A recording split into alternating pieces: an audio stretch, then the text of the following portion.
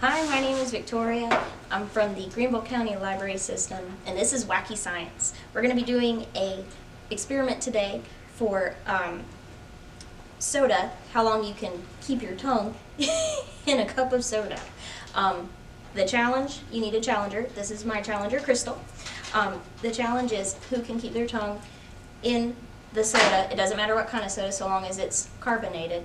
But who can keep their tongue in there the longest.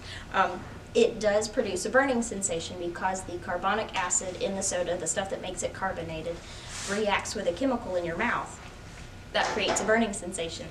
So it will be uncomfortable, but that's part of the challenge. We dare you to try this challenge along with us.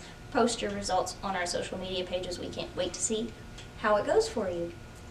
So what you'll need, of course, is soda, a cup, a partner, and that's about it. Let's get started. This challenge comes from We Dare You By Vicky Cobb. Vicky Cobb and Kathy Darling.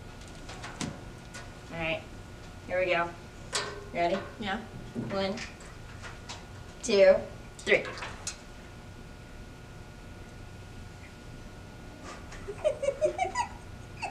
Ow! It hurts. It hurts a lot.